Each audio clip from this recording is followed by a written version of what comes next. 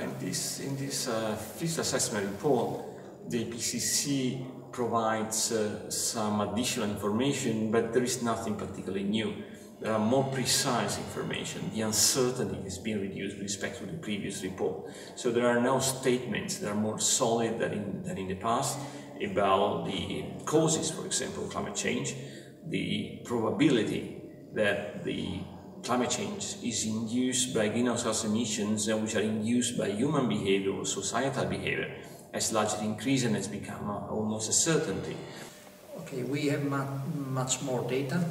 Thousands and thousands of papers have been published in this subject, and basically there are three main aspects I would say that can be underlined on this.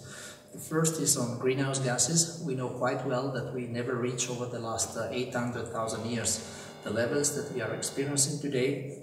On 9th of May this year we touched the 400 ppmv of CO2 in Mauna Loa way, and we never had this over the last 8 climatic cycles. Even before, I would say, when we had the warmer period, let's say 3 million years ago, we had the temperature that were about 2.5 to 3 degrees higher than today. So we know much better about the sensitivity of climate in respect to greenhouse gases. That's certainly something that we know. And something that we know quite well now is the timing on glacial interglacial changes regarding the CO2 and temperature, who is coming first. And we know now with much better accuracy that the changes in CO2 and temperature are synchronous.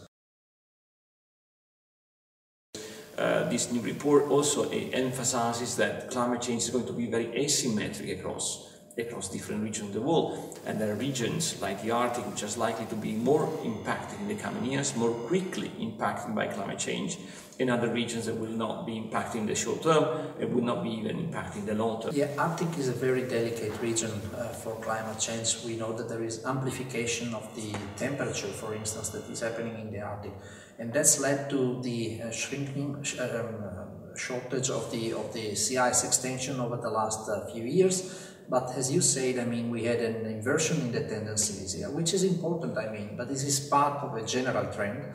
So we are experiencing since many years now a decreasing trend, and this increase of these last years, I mean, is part of the noise in the system. What is even more important, apart from the extension of the ice, which is important for the albedo and the albedo feedback system on climate, is also the ice thickness, and that's what we are losing. We are not just losing surface, but we are losing quite a lot of mass of ice in the Arctic.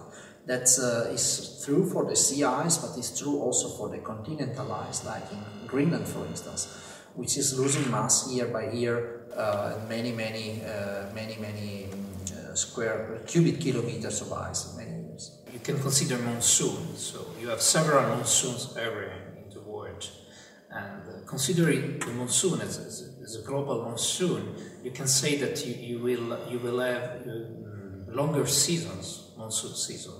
So the beginning of the monsoon will be heavier in the development, and also the ending phase of the monsoon will change the date. And this is quite relevant if you need to plan to manage, for instance, agriculture or water management. Cyclones, tropical cyclones. So do you know that part of the tropical cyclone can provoke hurricane and can be quite destructive, cause a lot of economic and social losses. In that case, I think there is a good evaluation of the fact that the change will be few with respect to the present climate. So there is, I think, a good assessment of what will happen in terms of tropical cyclones. So for the Mediterranean area, for instance, there's been for sure it's been confirmed that, for instance, there will be a reduction in rainfall and precipitation over the southern Mediterranean, for instance, for summer. But the quantification of this reduction has been detailed, and the use of more and more simulation, a different kind of simulation available now for this report, is really an advancement with respect to AR4, I would say. Being reproduction of the real world, sometimes they are as complex to understand as the real world. So the development of models is a crucial component of the progress of the knowledge, of our knowledge of climate and climate dynamics. In the past 20 years, we have seen astounding successes. The models have developed into very detailed reproduction of what the climate is doing. We have made enormous progress in understanding what are the major physical mechanisms that are in play. We also made major progress in understanding how the different components of the climate system can interact with each other.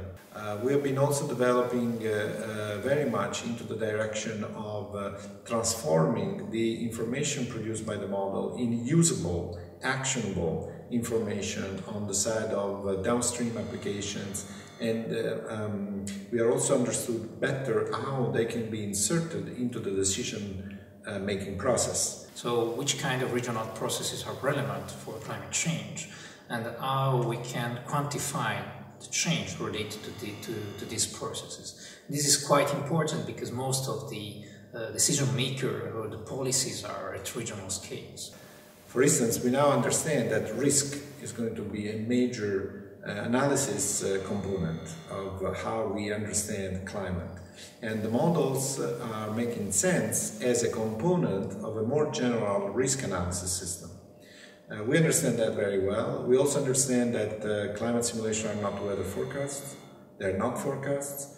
They must be used in a different way, basically by estimating probability and assessing possible scenarios of what is the Earth's future. The fact that we have more precise information on physical impacts or on climate changes in different regions of the world has an important implication for Working Group 2 that has to identify impacts in specific sectors from agriculture, land use, forestry, water, and so on and so forth. This is important also for the policy dimension, because if we want to talk about adaptation to climate change, and adaptation is certainly the new thing coming out from this assessment report, because again, an important result of the Stockholm report, of the Working Group 1 report, is that the persistent effect, the persistence of climate change is going to be the real problem. There are changes that are now irreversible. There are nothing we can do, even though even if we are able to reduce emissions in the coming years, this is not going to reduce the size of emissions which are already in the atmosphere. And the impacts coming out deriving from this type of emissions, of course, are going to persist over the years, and we need to adapt to these changes. And this focus on adaptation is certainly dependent and relevant because of the results of what we will do. So the implications are certainly very important, both for impacts and for policy decisions.